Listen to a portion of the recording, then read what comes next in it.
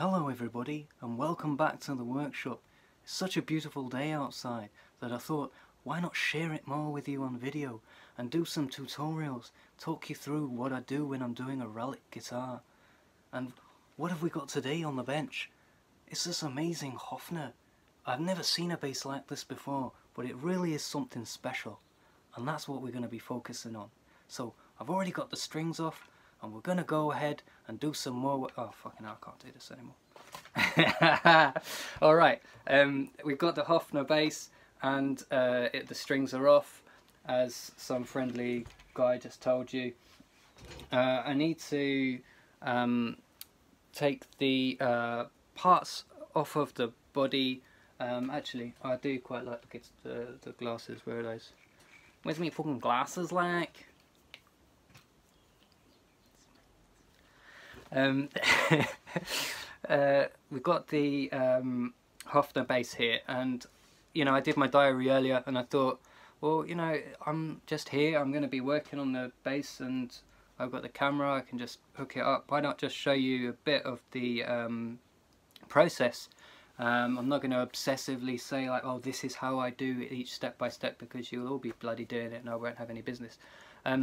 But I will talk you through some of the things that I'll need to do, and it will be fun.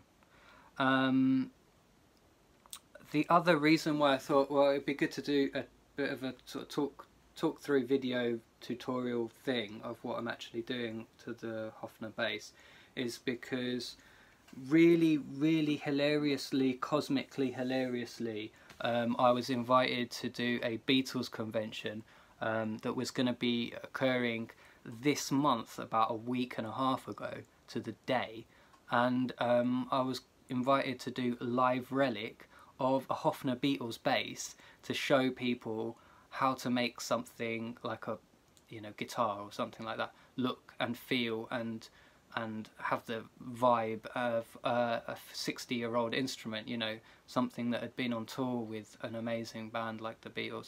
And I was invited to do that, and then this COVID, it's 2020, this COVID crisis came all of a sudden and the UK was on lockdown.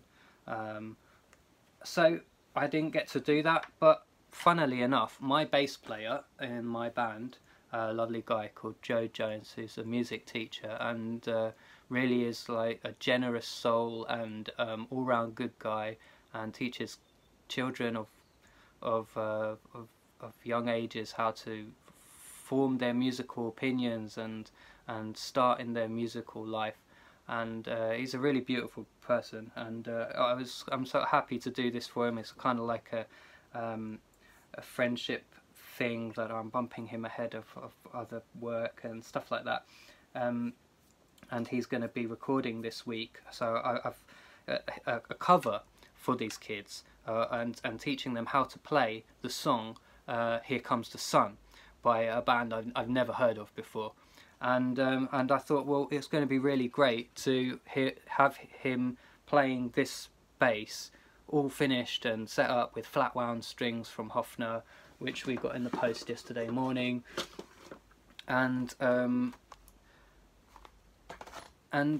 you know, it'll be like a kind of like a magical thing that he's commissioned me to do this relic, and it all happens in time where I would have been doing it at this convention, and he can record it this week. Here Comes the Sun, and wow, you know, so well, why not involve other people in that? Why not share that process? So I'm going to stop talking and I'm just going to say what I'm going to be doing. So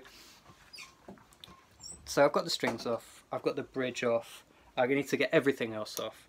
Yeah, everything else off, and I'm going to go through the frets. I'm going to see what needs to be done. I'm going to mark up which frets need attention.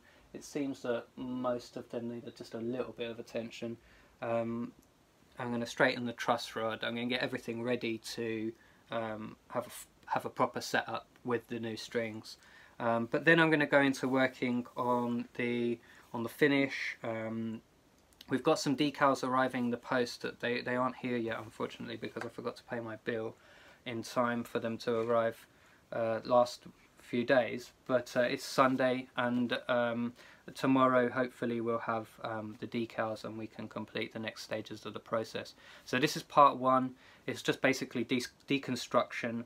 I don't need to show you how to use a screwdriver. I don't need to show you how things come apart, because it's really obvious. But I'll see you in part two, where we've got the carcass of the base ready to be prepared for the aging processes. Thank you guys. Stay tuned, and like, don't be squares and that, because that's just lame, you know what I mean?